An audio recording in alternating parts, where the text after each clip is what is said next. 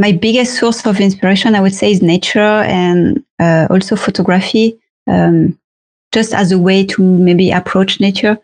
Because when I do photography, it's mostly landscape and nature, and I could never get enough of that.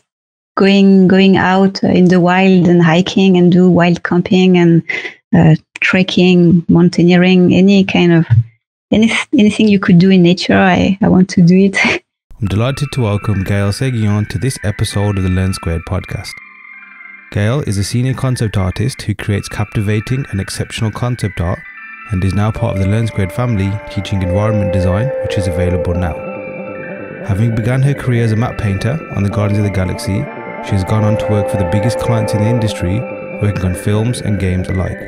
And hearing how she has navigated her career so far will surely inspire you as much as it inspired me.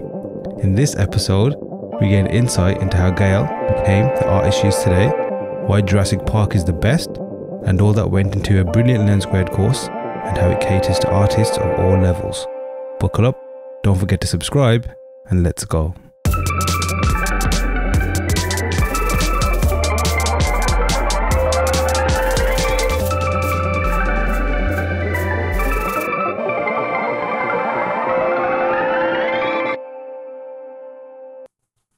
All right, let's go. Everyone, welcome back to the podcast, and we have an awesome guest today, Gaëlle Seguillon.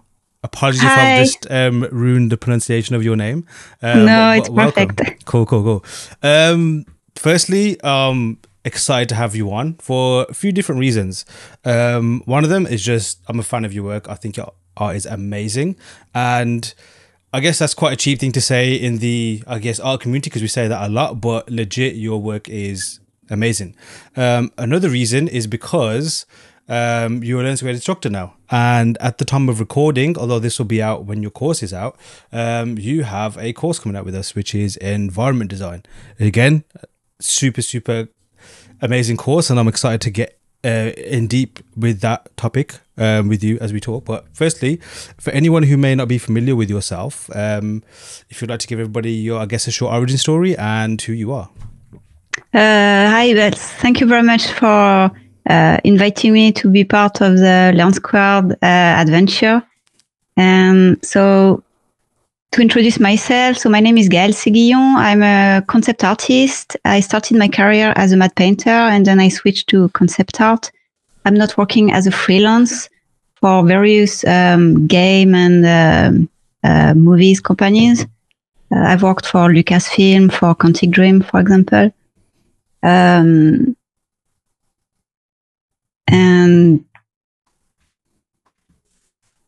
I don't know how to end it. That's cool. So when did so you basically have, am I correct in assuming that you've only ever worked in the movie and game industry? Sorry? Have you only ever worked in the movie and games industry? Almost. I also worked on documentaries and on publishing for National Geographic. I did some illustrations, but mostly movies and some games recently. Ah, cool. And is that something that you had intended, or is that something you kind of fell into? I kind of intended. I always liked to try new things, so I'm always interested in trying new fields and a new type of project. And it's been a while that I wanted to work on games, so when the opportunity came up, I didn't hesitate. And I believe, correct me if I'm wrong, on your portfolio so far, at least on your ArtStation, the game that we can see that's already up there is Star Wars Eclipse, which I think is yet to be released. I'm sure you can't announce what are the things you're working on, but how many games have you worked on so far? So I'm working on another game right now, but I cannot say anything about it. So it's going to be the second game. Cool. And why did you want to kind of work in games? What was it about games that made you want to jump into there? Obviously, you mentioned earlier that it's something that you like trying new things. Was it simply just trying something new, or is there something about I guess, the gaming space that you definitely wanted to test your skills at?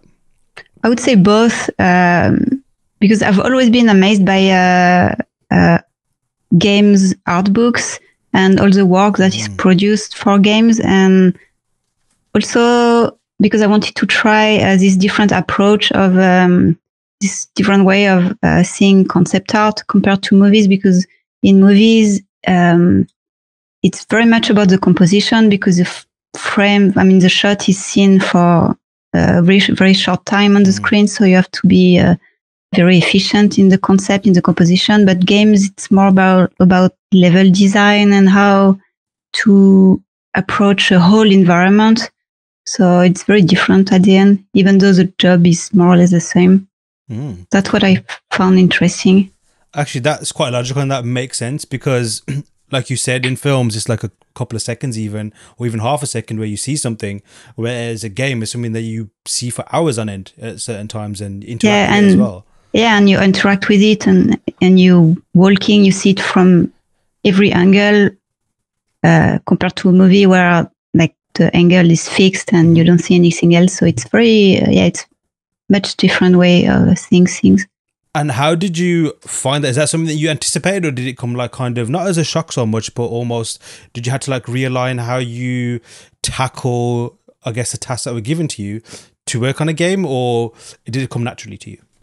I did have to readjust, a bit, because I was not used to think about, really the game design, and like if I add something in the shot, it's something we will probably interact with and stuff like that. So it's something, I really had to adjust with at the beginning. But I think at the end, the job is the same. You still think about composition, about the base principle are the same. So I guess you adapt pretty quickly at the end. And just like, again, looking at your work, even in what you have already published so far, you can see there's like a lot of different, obviously on the face of it, it's striking and it's brilliant. But when you look a bit deeper, like in the certain projects, some of the personal stuff, some of the client stuff as well, you can see like the different, I guess, like the tasks that you had to do. Like, and you mentioned this in the course as well, where you talk about, I guess, different disciplines. Obviously, your background, as well as concept art, has been matte painting as well. So you can, like, there's different kind of, I guess, mindsets or problems you have to solve. But just like looking at your work, for example, you've got things that clearly more to do with like helping a shot to be established, some that's more like figuring out, I guess, a key moment, like a keyframe perhaps, and then other is just purely, I guess, exploring the environment and even storytelling as well. So okay, it makes sense that obviously when you get into games, that will change a little bit as well. But it's quite clear that even with, when you look a bit deeper, like the way you have set out your work and some of the stuff you've done, you clearly know what the job needs and how to tackle that. And I guess like for a lot of artists maybe who are starting out, or even maybe established as well, switching gears a little bit can sometimes be a bit I guess destabilizing, can not off-putting, but maybe something that kind of like just throws you off a little bit. Is that something that you've worked on intentionally, or is that something that, again, I guess kind of comes naturally to you, or is it something completely different and more so the way you kind of, I guess, understand the brief and just knowing what the requirements are? What is different? I don't understand. I guess like when you have to do work on, like, say for example, games versus film, or the different type of tasks that are required. So maybe it's a case of, okay, this is an environment shot, we need it to be figured out purely because it needs to be interacted with, or something that just needs to look great, or something that's going to be a key part of the story. So like, I guess what I'm trying to get at is, you tackle different subject matters, but not just in terms of their theme, in terms of like, I guess, the execution as well.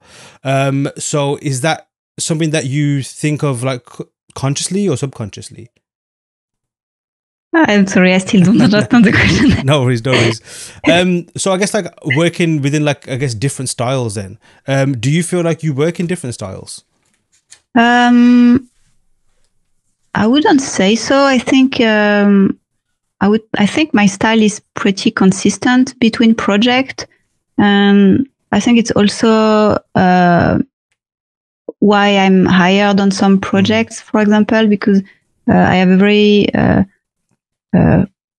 photographic style, if I can say, quite photoreal, and it's a style that fits some project, but not all projects. For example, I've been asked recently to work on a very stylized project, and I didn't feel comfortable yet to try it. It's a bit too much out of my comfort zone, and it's probably not what I prefer doing. I like I really enjoy actually doing photoreal pictures. So that's why I specialize myself in that style. Interesting. And I guess it's like, I guess that job that came up, or that task that came up, did you find that hard to turn down, or is that something that you just said, nah, something that I'm not feeling or don't want to do, and it was important for you to, I guess, get that across as soon as? Well, actually, it's a good question, because in a way I'm interested in trying. It seems quite exciting to start working on a completely new style, and pushes you out of your comfort zone. But I don't know if I would like it on the long term. And how do you find, like, because you do a lot of personal stuff as well, how do you find the difference between professional and personal? Because again, the looks are consistent. Although I guess you can see you definitely tackle different subject matter in your personal stuff, obviously, versus what the client requires. But do you have like a different mindset when you approach both, or are they also similar as well? No, they are very similar for me, actually. If my style looks as it is, it's also due to the way I work, because I do a lot of photo bashing. I work a lot from photos, so that's probably why my style is so photographic. And I approach personal work and professional work exactly the same way. The only difference is the topic matter, what I choose to draw for personal work. Cool. And I guess the terms of, like, obviously you mentioned a little bit there about, because you use a lot of photos, hence why there's that photographic kind of like style that you have.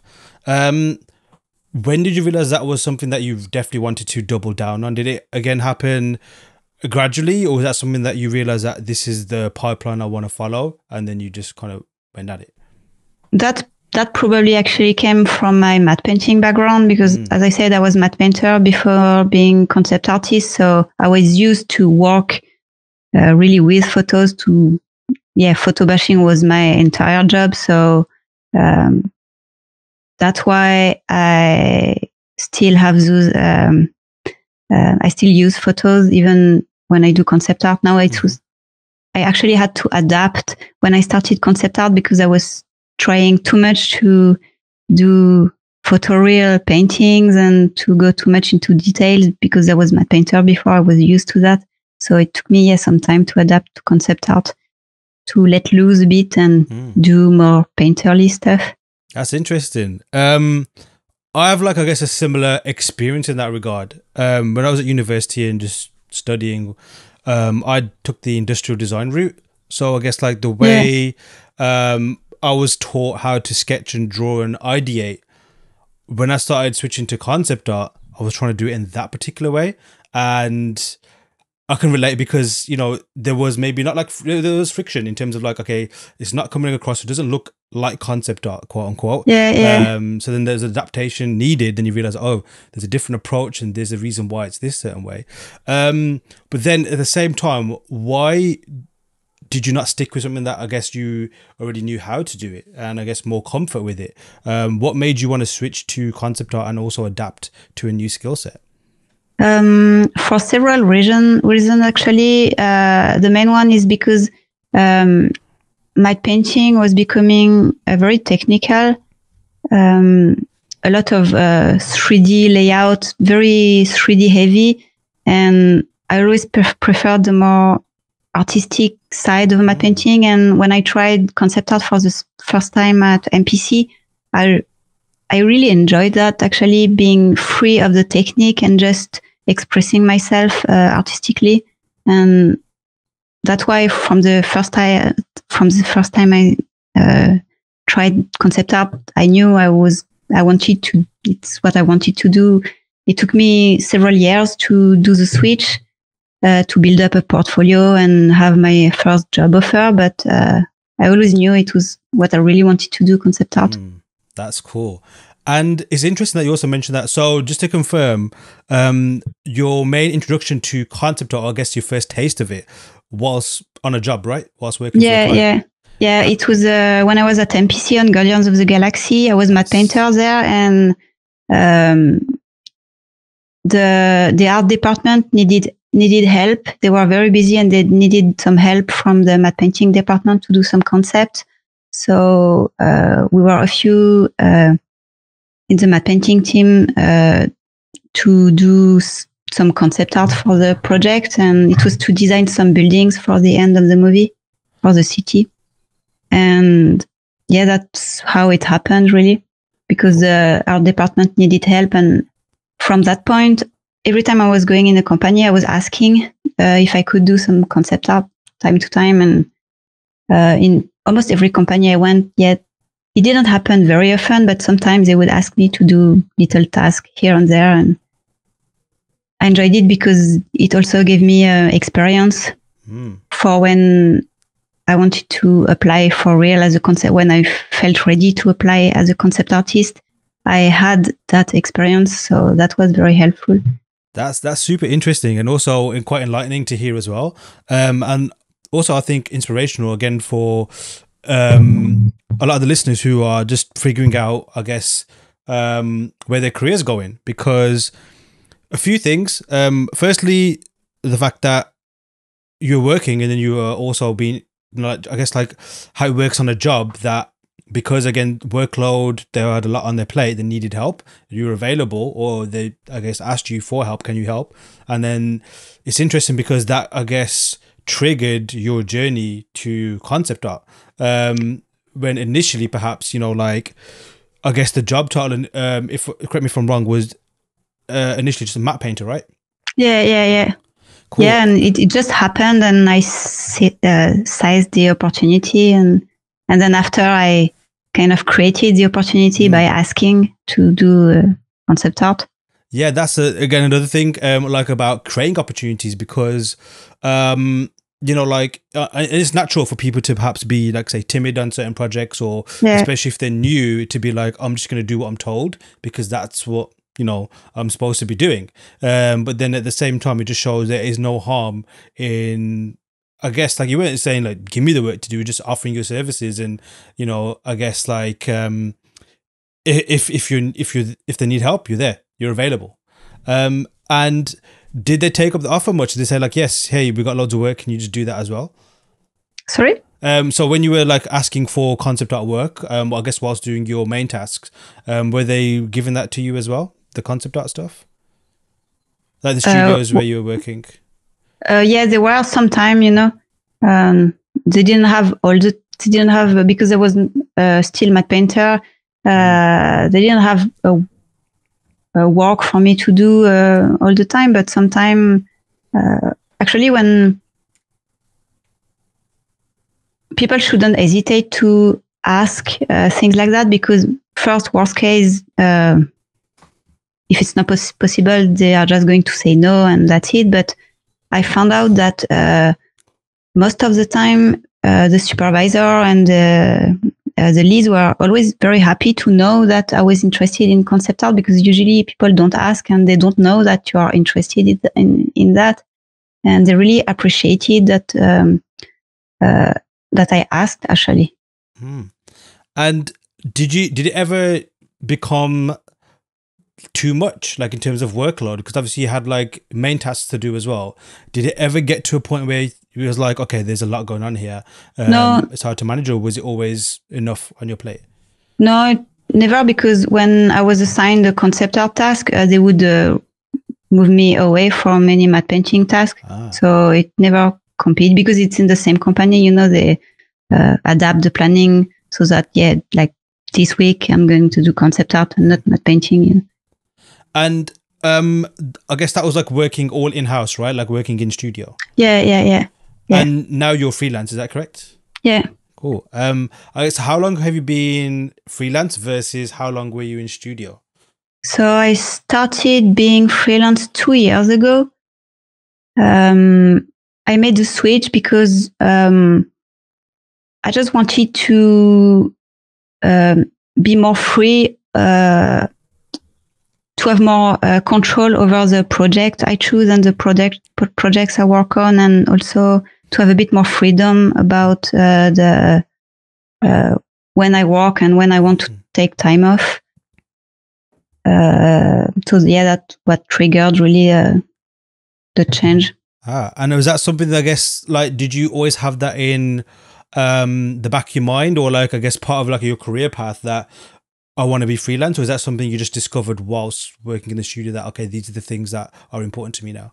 No, it arrived quite late actually. I knew it was a possibility, but I was never thinking about it until recently. I don't know why I started to want to try, but it just happened. Maybe seeing other freelance concept artists around, and like I was seeing them, working on some cool projects. So I thought, oh, maybe I should go freelance as well to pick some project as well, you know. And since you've switched to freelance, any regrets, or has it always been positive so far? No, it has been very positive because I've had everything I wanted, which is choosing my project and have more control over my time management. The only thing I miss is having colleagues, seeing people every day, and working with people and exchanging. That's something that I miss actually. But I know you can be freelance and working in an office, so it's two different things. Because right now I'm working from home, but I could be freelance in a company. Now that's, I think, a great point to make as well. Something similar for myself. I've been, I think, approaching 2 years or so freelancing. Although I've never worked creatively in the studio, I have had jobs where I've worked within teams, and like yourself, the flexibility, the fact that I can control my schedule and all those things are like priceless for me. But working within teams and working with colleagues is also priceless. So it's a shame that there's always, like, I guess, a trade-off. But like you said, like, there's opportunities where you can always work potentially in a studio as well. And what was the jump like switching from studio life to freelance life? Like, did you prepare for it, or did you just jump feet first and kind of, I guess, tackle the problems as they came along, or did you do a lot of planning before you made the transition? No, you mean for all the administration or for the?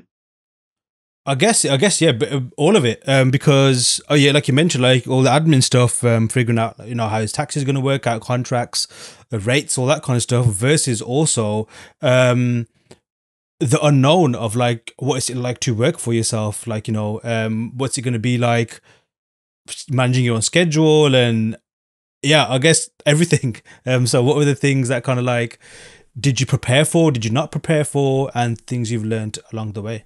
No, I didn't prepare for anything actually. It just happened to me mostly because of COVID, because I chose to be freelance at the same time COVID arrived, and so I was kind of forced to work from home, and I didn't really have any preparation. But the reason why I ask is because it's quite like a common topic, especially with, again, I always refer to people starting off, because I guess that's where most, I get insecure, unknown. There's a lot of unknowns in this space, and maybe there's a lot of, like, worry where there maybe doesn't need to be, purely because no one knows what's coming next or what should be next.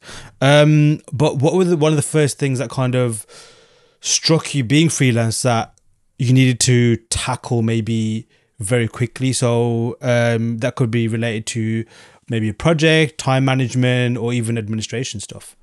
Yeah, for me, it was really all the administration stuff, because I moved back to France when I started being freelance. So I had to, everything was completely new for me. I had to ask around to many people what I was supposed to do. I did a lot of research on internet, and I ended up getting an accountant to help me with that. But the work itself, it's really like an office job. The work is really the same. I do the same hours. Mm-hmm. I have meetings every day or every 2 days, or it's really the same. The only difference is that you're from home and you're alone, but the work is strictly the same for me. Interesting. So do you find that you are still working the same hours, or is it maybe a little bit longer now or even shorter because you are in complete control of your timing, I guess? Depends on the project. At the beginning, I was working longer hours because I was putting myself more pressure, because when you work with the client that you don't see, you want to prove that you are doing the job, so I was tending to work too much. But now I found the balance. I think it's very important to find the balance between work and personal life. That's why I set up hours. I start at around 9:30 and I end up at around 6:30 or 7. That's cool. I think that's super important as well, like to set a structure. I say that personally because I'm the complete opposite in many cases. Like, even if I set a structure, I always tend to ignore it sometimes, or just for various different reasons. But the more and more I make my journey into this space, it is like that is becoming super, super important now, that structure and doing things at that time. Are you able to work within that structure, or is that something that's quite natural for you? Because like I said, like for myself, that's something that can be, at least I find for myself sometimes, can be a bit of a hindrance, because I like to have that, at least in my brain, how my brain works. It's a bit strange. My brain is, but like having a bit of flexibility or leeway, thinking I can stretch it this much or I can shrink it this much. But I know many people who are complete opposite and thinking, this is my time, I have to do it. And then after that, it's completely to be switched off. So what's it like for you? Like, is that something that comes natural to you, or do you have to really force yourself to stick to a structure? No, it really comes really naturally for me, because I've always worked in a company before, in studios, so I just got used to it, and I never had any issue having set hours, and when the hour is done, like not thinking about work at all. I'm not in weekends. It's a weekend. I don't think about work, and it's never been an issue for me. And luckily. For obviously one thing you just mentioned there about having a structure and I guess working set hours, what are the kind of like, I guess maybe tips would you advise for people who are freelancing? I guess even just working in the space in general, but more specifically freelancing, what other things would you highly recommend that people should at least think about or even do? To work on set hours? Just freelance in general. So like being in the freelance life, obviously one of them is, you mentioned about time, structuring time and working to those set hours. But are there other little things that maybe health stuff, or even like, I guess, equipment, like, desk space and certain things like that? Like, are there any things that jump out to you that, like, these are super important for me and I can not be without these specific things? Yeah, for me, I would say, the most important thing that I learned the last 2 years is to really separate the work and the personal time, especially because I work from home. So, like the living room is just one room away. So, and also I found that I had to push myself more to exercise more than I used to, because when you work from home, you don't naturally do any exercise.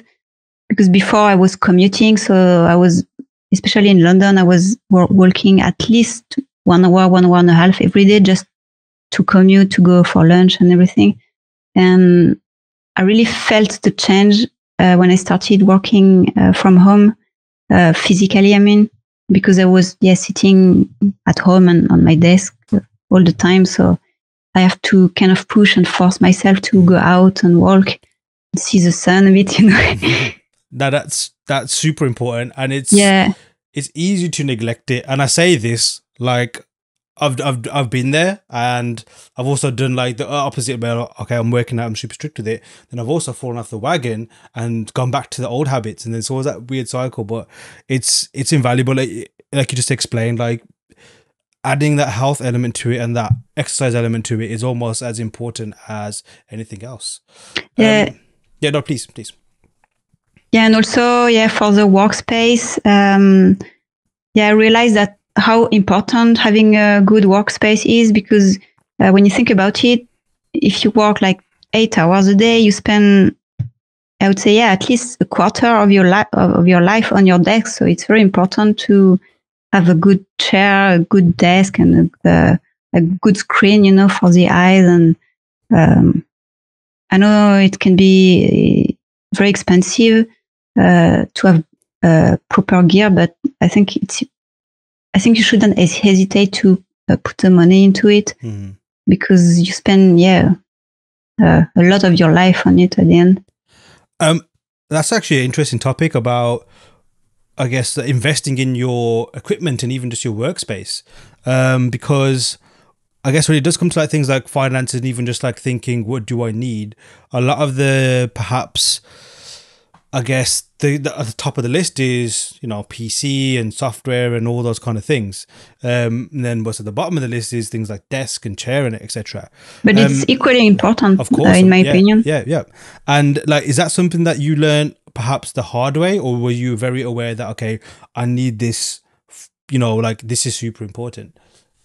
Yeah, no, it didn't occur to me at the beginning. I had like a shitty desk and shitty chair, you know, from IKEA. But I learned after having back pain, and when I started, I had a super small 21-inch screen, so I bought a bigger one to be more comfortable. But it's very important at the end. Again, I can relate. Like if I look back at some of my setups in the past and how I was working, my body actually already feels pain just looking at those setups I had before. Like some of the stuff I was thinking, what was I thinking? It's like some, I don't want to think about it because it's bringing back some very painful memories. But no, it's super important. Like you said, if anyone is on the fence about, do I invest in this, should I put the money not in this and something else? Like for someone, from speaking for myself, who's got chronic pain and had chronic pain, and a lot of it's come from a posture of, I guess, doing art even, 1 bazillion% put that money in, because it will, when the older you get, it's just going to get more painful. I'm sure you'd agree, right? Yeah, totally. Even having a dedicated room to work is important, I find, to focus and to separate your work from personal life as well. 100%. And I guess like switching gears a little bit and going back to your art journey, when did it begin for you? Like, when did you realize that you are an artist? Let's start with that question. When did you realize that you are an artist? So when did I realize that? You mean before starting working in the industry? Even way before that, like I guess growing up and, you know, childhood perhaps. Like when did you realize that, okay, art is super fun, I love it, and I can't, like, you know, I just have to do it? Yeah, that's an interesting question. The thing is that I'm drawing since I can hold the pen, so I don't even remember when I started. Probably, I don't know, at 3 years old, I don't know. But for all my childhood, I never actually considered doing art as a job. I didn't know it was a thing. I didn't know it was for me, being an artist was only like painting, you know, on canvas, you know. So I never considered, and it's not really something I knew I wanted to do. So I never considered this as a job, and until very late, I didn't actually know what I wanted to do of my life. I would say it occurred to me when I was a teenager. I always loved watching the making of movies, like Lord of the Ring and Star Wars. And I was always amazed by all the concept art that were produced and all even the miniature work and the costume work, everything they do on set and all that stuff. And that's when I started searching online if there was a school that were teaching you that.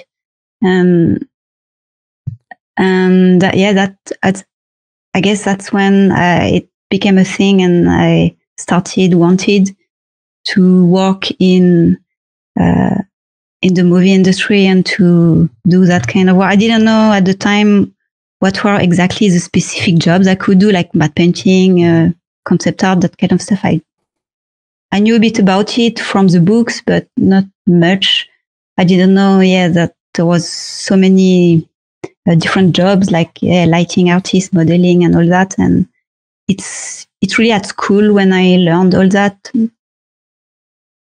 Now, it's interesting that, like, in this industry, maybe now it's a little bit different where you can easily Google stuff, but even like, there's more material about these are the specific jobs. Whereas, like if you want to be a lawyer or let's say in the medical field, already that's broken down into different sectors and different types. Like say if you want to be a doctor, there's like 100 types of doctors you could be, right? Yeah. But like you just explained, you saw something that amazed you, that wowed you, that definitely got your interest. But even then, there was not something that you could see that, okay, what do specifically I follow? Which is cool to see, because you went by your, I guess, what your passion was, like something that really spoke to you, and you couldn't really, I guess, shake that. It was a case of it has to be this. So what was that journey like for you? Like, how did you start unpacking this space and realizing, okay, this is how I'm going to develop myself, how I'm going to basically enter this industry?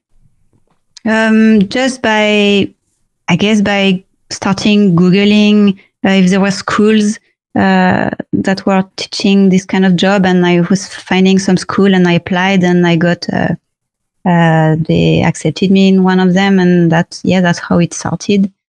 And what was that like? What were they, I guess, teaching? Was it specifically stuff that's related to digital art, or was it still a bit more, I guess, art-like, but you had to kind of adapt it to the digital art space? So the first school I did was it's called it was called Supinfocom in south of France, and it was very much specialized in animation movies, animation like Pixar, that kind of right. that kind of stuff. And so it was 3D, but very much stylized. And it's when doing that school that I realized that I really enjoyed 3D and Photoshop and all that, but not so much working on animated features. I really preferred feature films. More realistic movies. So that when so I started searching for that. When I was at school, I started to know a bit more about the different branches and the different jobs. So I knew a bit more what to search to have what I want. And that's when I started to search for a VFX school. And I found ArtFX. That's where I did the last 3 years of my studies. And in that school, I really felt as soon as I arrived that, it was a school for me, and that was really what I wanted to do. Mm-hmm. Even though when I started the school, I didn't know if I wanted to be lighter or matte painter, but I knew that the VFX was something that talked to me, and just the dream of working on movies, it really appealed to me. Mm-hmm. And so VFX, looking at it now, or at least the definitions of it now, that versus concept art, for example, and even matte painting, that's very technical, right? Like it's almost like, yeah, like it's the most scientific, the most scientific, creative thing in this space. Yeah, so true. how did you kind of like negotiate from VFX to concept art?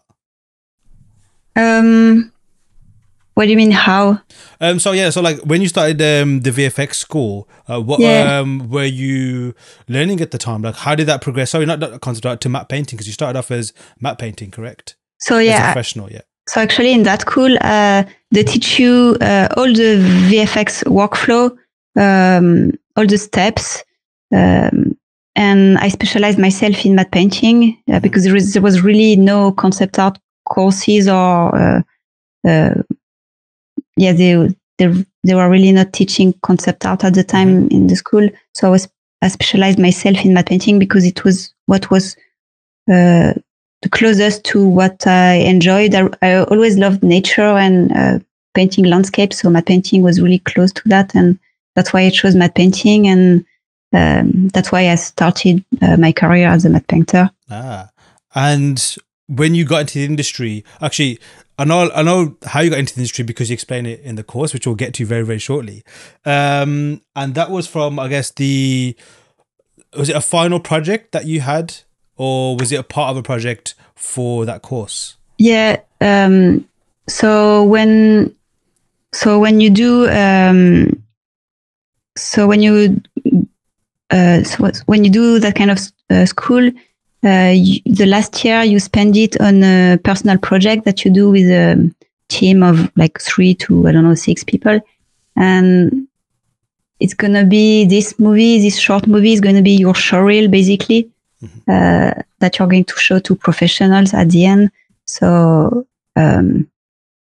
sorry, what was the question? I forgot. No, so more like, actually, no, I think I forgot on myself. No, your final project. Basically, I'm referring to, is it Amasia or Amasia? The short film? Yeah. So yeah. how did that come about? What? Sorry? What? The project, like how was that experience making that project? Because correct me if I'm wrong, but that led to you breaking into the industry as a professional, correct? Yeah. So with our team, the Amasia team, we wanted to focus the project on matte painting because we were 2 who wanted to specialize in matte painting. So we pushed the project toward environments and landscape and things that could be a good showreel for matte painting, and working on this project, we learned a lot on what matte painting workflow can be in a studio. It was kind of working on a really tiny movie, the workflow, actually, yeah, when I started working after in the industry at MPCs, I didn't feel much of a difference compared to what I was doing on my Amasia project. That's why the integration happened very smoothly because I was really doing the same thing. And when you were doing that, like your mindset, were you really pushing yourself to build it at a professional level? Or was, again, that something that kind of comes naturally? Because I know, like with certain, I guess, like having been in university and doing certain projects, a lot of it is a case of, you do the project just because you kind of have to, but then you can always add that extra level to it to kind of really, like push what you want to achieve or like even test out skills. So was that the case for you? Like, is that something that you really put a lot of energy into it? Or did that just all come like kind of naturally and it kind of clicked? Yeah. We did with the team. We all did our best to do, the best possible short movie, and it's really a challenge. And I forgot what I was to say. Yeah, that's cool. But like, what was it like to get that break then? Because is it MPC that kind of like, so how did that MPC job come about? Were they looking at your reel and approached you, or did you start using that to apply to different studios? No, they were actually there when we had the graduation day where we show all our movies. There is people from many companies, and MPC was part of the companies, and they saw the movie and they really liked it. And like, I don't know, 1 or 2 weeks after, they offered me a job there as a matte painter. Nice. That's how it happened. And again, you just mentioned that it was seamless almost, the fact that what you had to do on the project versus professionally. Did that surprise you a little bit? Did you expect it to be more difficult professionally? Or yeah, I did. Yeah. I did expect. Like, I was very stressed, especially because of English. You know, you arrive in a new country, they all speak English, and that was actually the hardest for me too, because I was really bad at English. But the work itself was even easier. I found that than my graduation movie, maybe because I was pushing myself so much on the graduation movie to push my limit and to do as much as I can in the time we had. And then from there, it's kind of like blossomed into where your career's at now, right? It hasn't stopped, I guess. Yeah, I guess, yeah. And also when you start on a new job, especially as a junior, they know it's your first job. They know you are junior, so they're not going to give you the craziest, the hardest task to do. And I felt lucky because at MPC, in other company, when you are juniors, they really give you junior tasks to do, even though you could do more.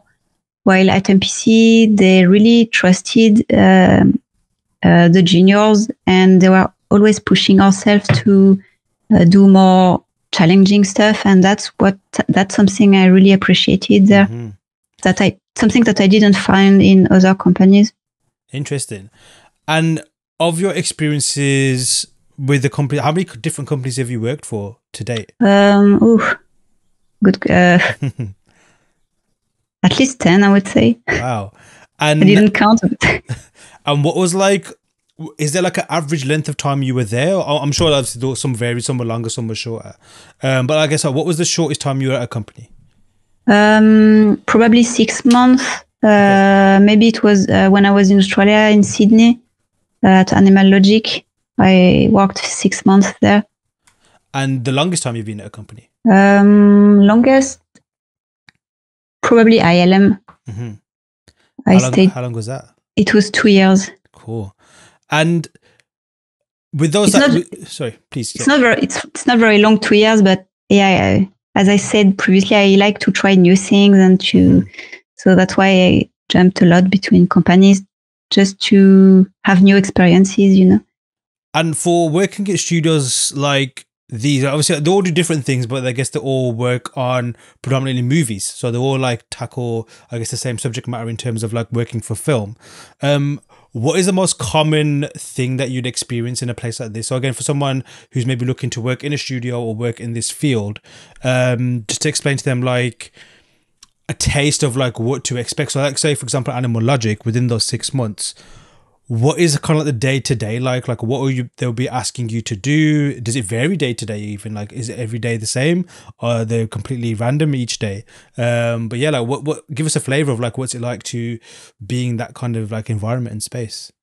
Generally, I would say in every company it's more or less the same. You join a department.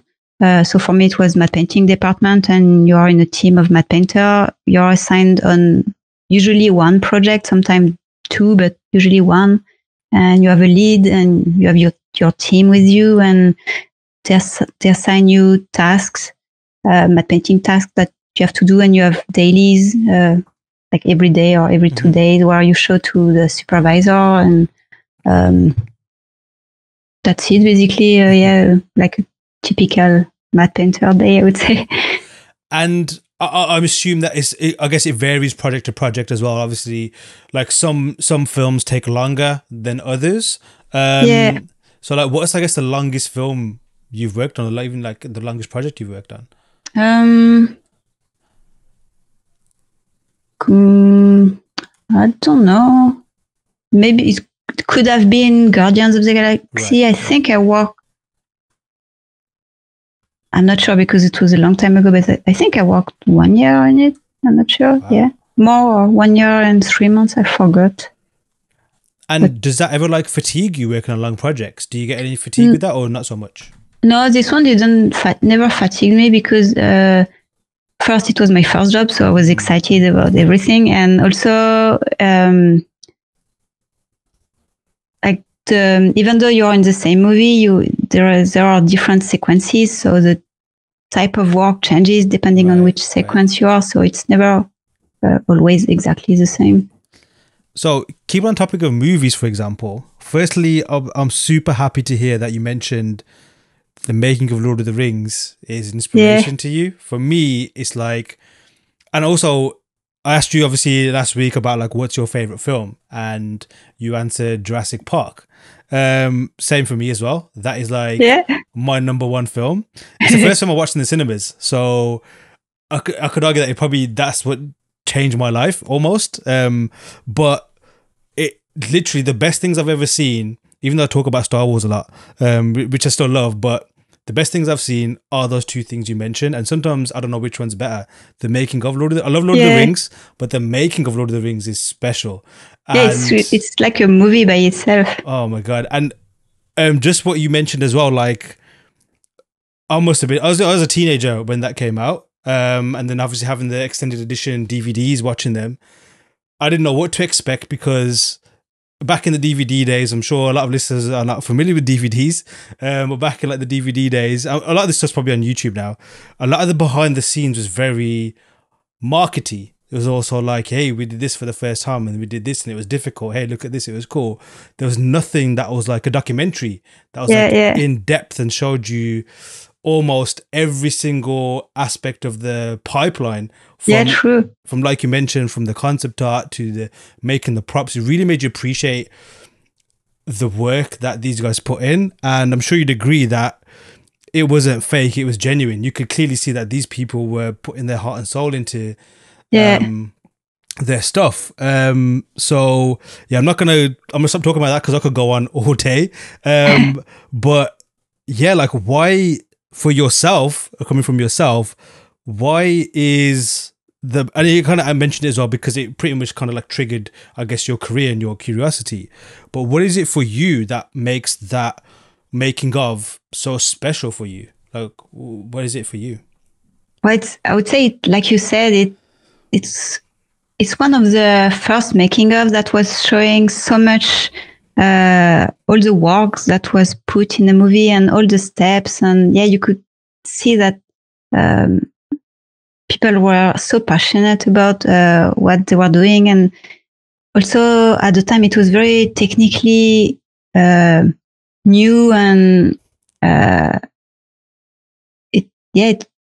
like they really opened new doors, and just seeing how they did things, because when you see like Gollum, you have no idea how they could do that. And even I remember watching the making of, even at the time I had no idea how they could do that, how it was done, but it was kind of fascinating to see them show all the process, and they make it look like it was very easy, but I know it was very, very complicated.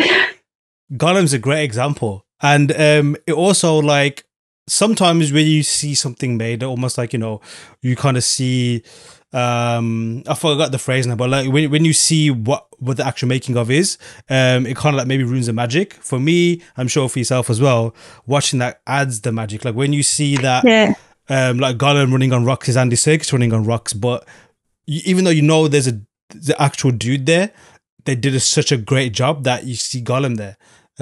So now it's a straight up masterpiece. A masterpiece showing the making of a masterpiece. Yeah, true. And Jurassic Park, why is that? Why do you love that film? I don't know. I've always been fascinated with that movie since I'm a kid. I didn't watch it on the cinema, probably because I was too young at the time. My parents didn't let me watch it, but I've always I've been passionate about dinosaurs since I'm a kid. I was reading books and I had dinosaur toys and all that. So that added to the hype for this movie probably, and it's probably also because it's even when you watch it now, it's so well done. It really doesn't age, and both the cinematography and the visual effects are quite fascinating in that movie, I find. It's again the same, like growing up, even today, nerded out over dinosaurs, just a subject matter, like in school, and also I think the most appealing thing is like in film, especially fictional stuff, a lot of the creatures we see is all made up, right? It's all make believe. These things were actually they actually existed. They were giants in real life, obviously long time ago, but it just adds, yeah. Again, I'm not going to go on too much about that because I could talk about it forever. But now, like Jurassic Park and I think dinosaurs, it's like it is always a win. But I think, and I don't know if you'd agree with me, taking like films and maybe like a film in terms of like say a movie going experience like that everyone can enjoy. Because obviously there's like different levels to films. There's like very artistic films, very, like I guess philosophical films. Some that's definitely more mature for grown-ups, right? And there's the kiddie films that are more for entertainment. I personally think Jurassic Park is perhaps the most perfect film that anybody can watch at any time, at any age. It's truly timeless. Yeah. What other things inspire you? Like feed into your inspirations? Like maybe not even necessarily movies. What are the things that are kind of like, obviously we mentioned Lord of the Rings, making of. I'm sure you love the film as well. Jurassic Park, but what other things are kind of like in your personal treasure box of, like inspirations and passions? Just coming back quickly to Jurassic Park, it's it's a movie that makes you wish it was true. It makes you dream, that one day we could really see dinosaur for real. And it's really a movie that made me dream when I was a kid.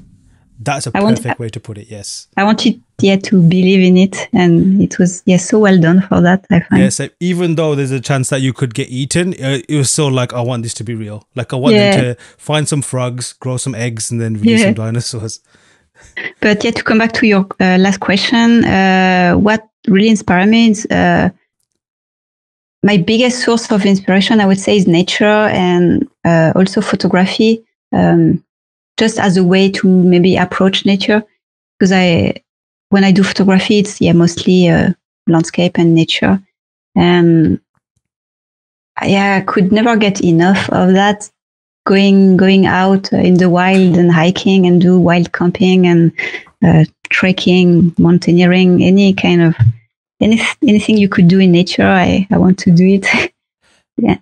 When did that start for you? Like, is that something that you've been outdoorsy since a young age, or is that something that you developed later on? Because for me, I don't do it as much, but I do enjoy it now. But I started enjoying it more in like my late 20s and 30s. When was it for you? And I was never an outdoorsy girl when I grew up. I actually hated, having to walk and to do hike and stuff like that. But at the same time, I've always liked adventure and discovering, new places, and whether it's in real life or in games, I always liked exploring hidden things, and the adventure of the unknown, Mm-hmm. And that's what I think triggered me when I was an adult to start hiking and to start. I don't know. I just felt the need one day to go on a hike. I've never done that, and I wanted to try. And when I had the opportunity, I organized my first trip, and I really, it's since I really enjoyed it, and I never stopped since. And I always want to do more, and I always push myself to do more crazy things. And I don't know. It's kind of a drug now. That's a great way to explain it, but I guess it's one of those drugs that are kind of like healthy drugs, apart from if you do break your leg on a hike. Hopefully you don't, but like I get what you mean, like in terms of especially as creators, like feeding your imagination, Yeah. nothing can beat it, right?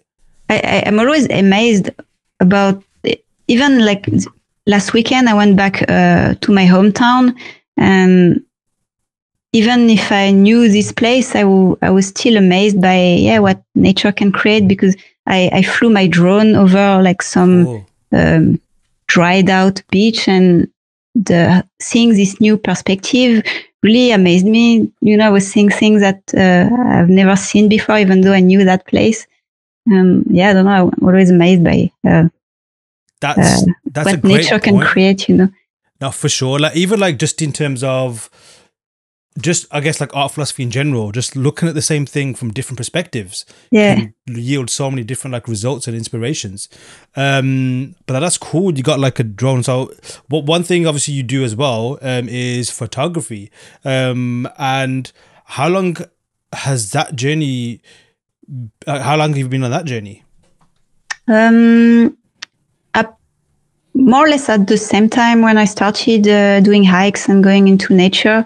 I started taking photos at the beginning purely for gathering references, because I was matte painter and I knew it was hard to get good references online, good high-res, good quality references. So I bought a camera and to shoot my own references.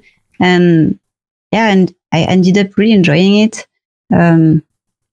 It became a passion almost. And I've seen like you release packs and stuff like that as well. So I guess like, what's your library like now of like just even reference pictures? How many? I have a lot. I've covered so many different environments, and I have 1,000, like 10,000, 100,000. I don't know how many photos I have, but I have so much. I have so much that I'm not even using a third of them in my projects. You know. No, but I think it's cool that you do that, because for people, like you mentioned, one of the reasons why you did it was because you weren't getting what you wanted in terms of like, I guess, material for matte paintings initially. So to create a resource, I'm sure on behalf of the arts community, they'll allow me to thank you for that as well. But like, even just on that topic in general, like, do you think it's important that artists and creatives in general should seek out a lot of their own references whenever they can? Yeah, I think it's not mandatory, because I can understand that some people find it boring to get a camera and shoot stuff, but I think it's very useful. Not only because it gives you the reference material, but also because it trains your eye in a way to see things differently and to observe nature more, to observe how things are made, how the materials work in real life. You know, I think it trains your eyes a lot. Like, how do you think your art would be if you didn't do those things? Like, do you think it'd be drastically different, or do you think it'd just be maybe like, what do you think, having that experience of going out, obviously gathering references, and just even like being in that space and, like you mentioned, observing, like, do you think if you can, I guess it's hard to put like a number on it or even something specific on it, but what kind of like edge do you think it adds to your work? And if you didn't have that, like, do you think you'd be able to see in your work maybe that if you didn't have those experiences, that it'll perhaps show up in your work? I cannot say how different it would be if I didn't, if I wasn't doing this, but for sure it helps me create, I would say, more believable worlds, in the sense that I going out and seeing stuff with your own eye helps you understand more how light works, and how, for example, if you if the weather is overcast, or if it's daylight, or like even a sunrise, whether there is clouds or not in the sky, the place is lit totally differently. So that's something I'm going to recreate in my paintings, knowing that, having that experience makes you realize things and makes you understand more how nature is made, I would say. And it's obviously quite evident in your work, even like some of the professional stuff as well, but even definitely your personal stuff. Like, I guess all the things that you mentioned, the making of Lord of the Rings, dinosaurs, Jurassic Park, nature, photography, like you definitely in an amazing way, like it's definitely like imprinted into your work. Obviously you mentioned before that that's very deliberate as well, because that's your personal interest. But you know, like it's cool to hear that as well, because it kind of like definitely a bit like the making of Lord of the Rings, you get to see like the making of these amazing paintings, because your work is awesome. And my first time I experienced your work was I believe a couple of years ago. You were doing a demo at industry workshops, I think a demo day. Yeah, and, I remember. and it was that the dragon shrine piece. Yeah. So I was literally like, you're making it, I was, I don't know, like a few rows back, and I just saw this, and I saw you. I think it was in I'm not sure what software it was at the time. It might have been Blender, but I think it might have been just the Octane bit. But you were just moving around looking for the scene. I could see like the score, and even though it was kind of like not finished yet, you could just already see that, wow, like that is going to be a sick piece. And obviously it is. So that was my first experience of like your work, and thinking like, wow, this is legit.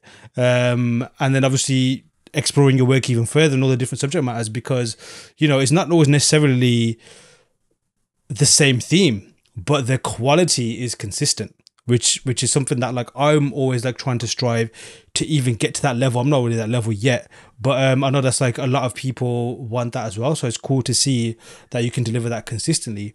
So then obviously when I discovered that you were making a course for Learn Squared, like that was like, yes, of course, you know, because knowing how you create obviously is great, but then seeing how you teach that as well is also for me like another level of like cool things to appreciate. So on March 28th, which if this comes out at the time I want it to come out, is yesterday, your course has now come out, environment design. I'll hand it over to you. What can we expect from this amazing course, in my opinion? So hopefully, I'm hoping that this course is going to be equally helpful for beginners, intermediate, and more professional artists who want to learn new technique. Because I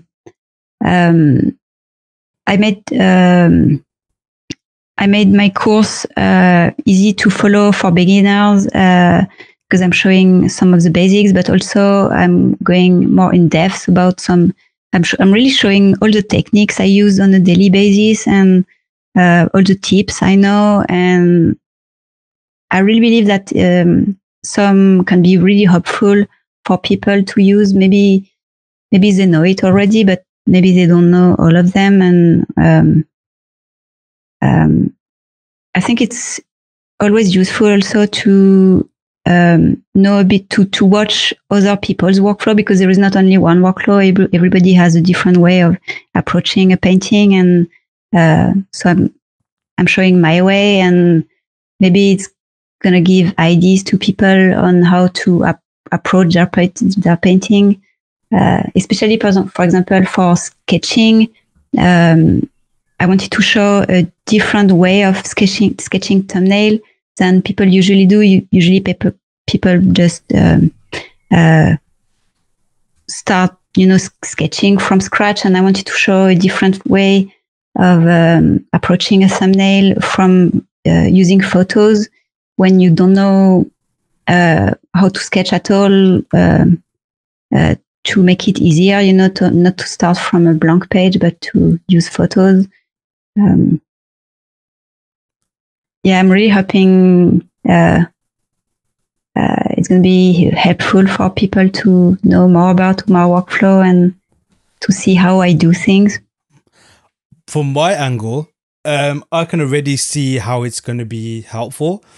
What I'm definitely curious of is the different kind of like, I guess, art people are going to create from this workflow, because from watching the course, like it does unlock and even demystify a lot of the pipeline, especially for making, I guess, like photorealistic and high fidelity environments. For example, that specific thing you mentioned about sketching with photos, like when I saw that, I was like, of course, like why, like this is just so simple but an elegant way, and even like it's still sketching, it's still like got that freedom of sketching. It's not like the precision. And back to what I was mentioning before about like say switching from a discipline to a different discipline, like say industrial design to concept art, there's like a bit of rigidity in the industrial side of things versus some of the looseness in concept art. For me, that that kind of relates to this as well. It's like whenever I've used photos, it is specifically either for maybe photo bashing or just something more maybe perhaps technical. Never ever thought that let's just sketch with this. Yeah, so paint overs is one thing, but this is not a paint over. This is a sketch, and that was very free. And yeah, like even just that alone, like some of those, watching you do those, I was thinking, this is like better than some of the finished concept arts that are available there. So like, when did that technique become something that you use? Like, is that something that you clearly you're very experimental with different techniques and seeing what works? Is that where that came from? And when did that click for you, thinking, this is, I have to do this more often? Or again, was it something that just kind of like happened maybe by accident, or it was just like, again, an organic process? I guess I've always been working like that since the very beginning, since even school, when probably it comes from matte painting again. Because when you're a matte painter, you use a lot of photos. It's a lot of photo bashing. So when I switched to concept art, I pretty much used the same matte painting techniques, but I applied it to concept art, so it stayed, and I made it more like a tool. Like even though in concept art I'm doing more sketchy stuff, more experimental, as you said, I still use photos, as a tool. It really became part of my workflow like that. And I also, even like just taking a step back from that as well, because all of that happens, I think, in the first lesson. But prior to all this is like a reference gathering, which I guess is quite an obvious thing. But the way you do it is a little bit different. And also when you see how you do the sketching process, it all obviously ties in. It's there to feed that process. And the way you lay out the references and gather references, and even like not necessarily, like some of it's just like adding mood, inspiration. Some of it's a case of, like the way I looked at it was like a chef laying out ingredients, knowing that they're going to use this in a specific way. That's for this, that's for seasoning and all that kind of stuff. Or to make like, the image. So like, even like just for, and you mentioned it before about beginners, is like, say someone who has got a pipeline, of course you can see, okay, I'm going to add this and place it in there. But for a complete beginner, you can just clearly see if they just follow this step by step, this is a legit workflow that is like, it's not just about making an environment. If you just work that way, even in like, I tend to do like vehicles and stuff. If I just copy that for this, that's going to make my pipeline so much more smoother than what it is already. So that is cool to see as well. And it's also a very flexible workflow that can be used not only in VFX and games, but also for making illustrations, or for like I'm using the same when I did an illustration for National Geographic. It's the exact same workflow that I used. It can be used for pretty much any image you want to do. And I'm also showing how to get away from the photographic look to blend things with CG and make it more painterly. And it's a very organic workflow. Yeah, that's again another thing that's quite important to mention as well, is that I guess is a quite common thing that can happen in, especially like paintings, perhaps, like if there's like, say, photos used even 3D, is you can sometimes see the 3D-ness of it, or the the photo-ness of it, and just kind of like blending it in a way where you forget about the process. It's about what you're trying to communicate in the image itself. And that's definitely showed in the course itself. Another thing, what I think is quite cool as well, is I guess you could split it. There's two key projects that are made. One's essentially 2D and one's using a 3D pipeline. Obviously, they all end up as amazing paintings. But like, obviously you mentioned you started off with 2D initially in your career and obviously your journey so far. When did 3D start becoming something that was quite common in your workflow? Because you mentioned as well, like because of the more 3D-ness of certain things that made you want to steer away some of the projects you were doing. So, and also the reason why I asked this question, because the way you use 3D is also very creative and very cool and also very efficient as well. So yeah, when did 3D start becoming a part of your pipeline?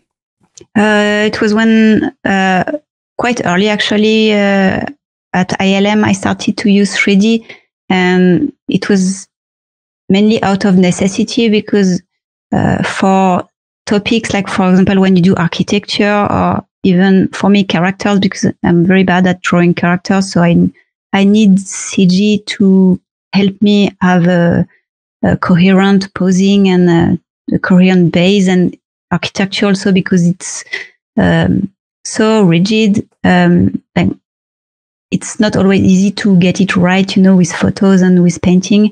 So CG helps a lot to just to get a base, a coherent and base that works. And that's why I started using I already knew CG, but I started using it in my concept art because it helps you create more coherent images in the lighting, in the perspective, and for in my case for characters, in the posing, also in the anatomy. And some may argue that because obviously you teach 2D and 3D as well, that the way the industry is, and obviously the use of assets and just speed in general, like perhaps 3D is the only way to go.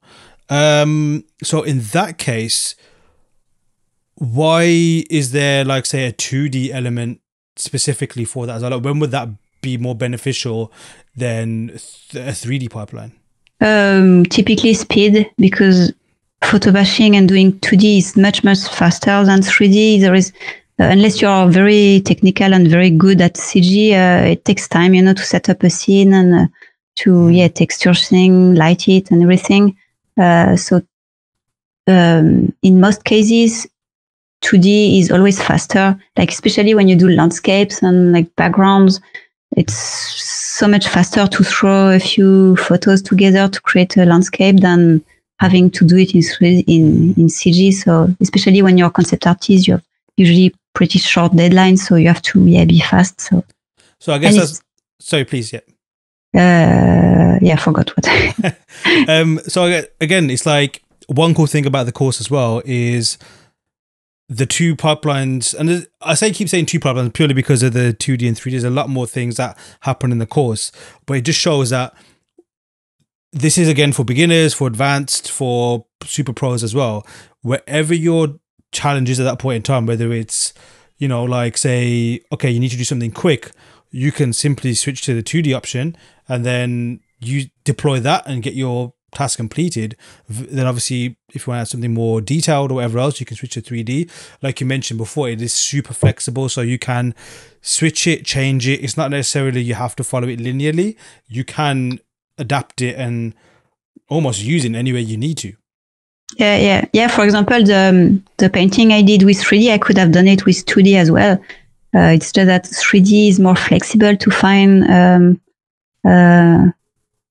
compositions. In the 3D part of the tutorial, I wanted to show how, when you have no idea about which composition you are going to make, how to use 3D to help you find composition as well. And it can be used as a tool to help you find ideas also.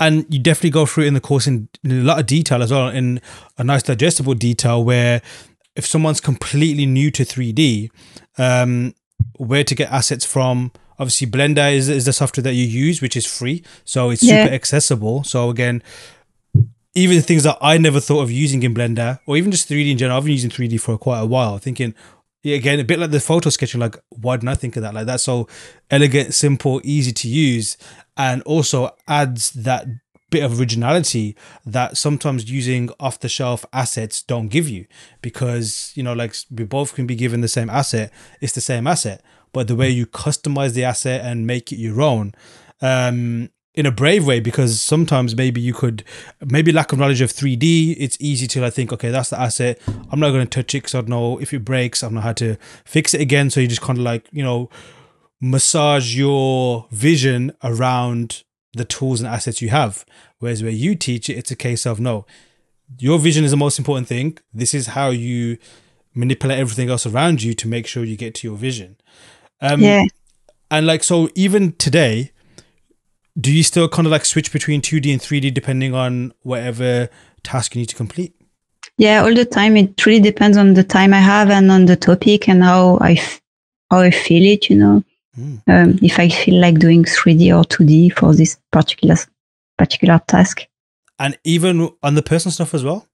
Same? Yeah, same. Cool. And again, one of all these things, obviously there's a technical element to it as well, like in terms of, and I love the way you break down, especially in 2D, because it's easy to neglect that, because again, maybe the focus is more so much on 3D and even the emerging platforms. Just the basics of like, you know, blending modes and, you know, like using tools in the correct way and proper workflows. It's very refreshing to see that, and almost like a refresher, even someone who maybe is seasoned, to kind of like, okay, yeah, I've been, let's say for example, you take a driving test. If I were to take a test now, I'll probably fail the way I drive. Yeah. Because I've taken so many shortcuts and maybe broken a few laws in the way as well. So for me, at least from my perspective, it felt like, oh no, I need to go back and kind of like, you know, sort these things out, because I'm definitely lacking on certain things. But also the way you mentioned it before, like bringing the painting together, taking away the 2D side of things or the 3D side of things and making it to a final finished piece. How long do you spend tweaking and making sure that the painting's finished? And when do you know it's finished? Usually when you don't have time anymore to spend on it, when the deadline is here, because you could spend a month on a painting if you really wanted to. There is always things to tweak, but at some point, it's hard to say when, especially for personal work. It's hard to say, okay, now it's over. It's more when I get bored, you know, that I stop it and I'm like, okay, it's done. And just before we wrap up, for students who are looking to take the course or have signed up and taken the course as we speak, what would you like to say to them, and what would you like to see from them? I would really like to see what they can achieve with the techniques and tweaks, with the tips and tricks I give them. See, what they're going to do with it. And for yourself, personally speaking, what can we expect from you, I guess, as the year progresses and even the near future as well? Like, what's on the horizon for you?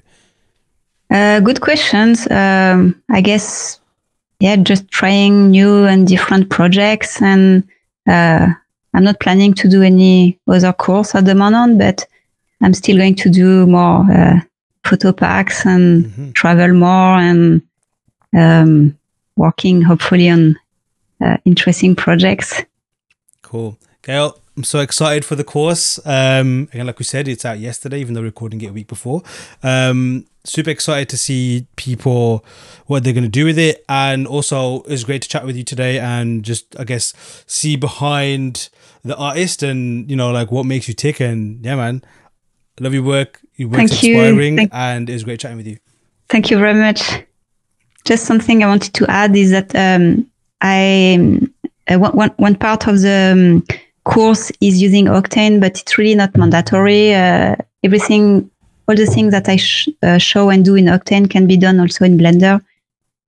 So it shouldn't be an issue for people to use Octane. It's really more of a bonus, you know, to show a different way of rendering images. Oh yeah, good point.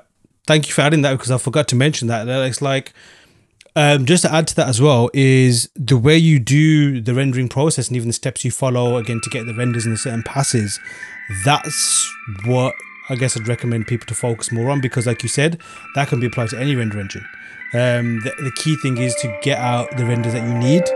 Yeah. Photoshop, and then it's more about the process and the workflow than the software you use. Definitely. Okay, Gaëlle, thank you very much. It was great chatting with you. Thank you. A huge thanks to Gaëlle, and I hope you enjoyed this episode as much as I did. Her course Environment Design is available now, and if you're hearing this before April the 11th, then there's still time to grab that early bird discount. Hit the links in this episode's description to check out the course and to give Gaëlle a follow. Till next time.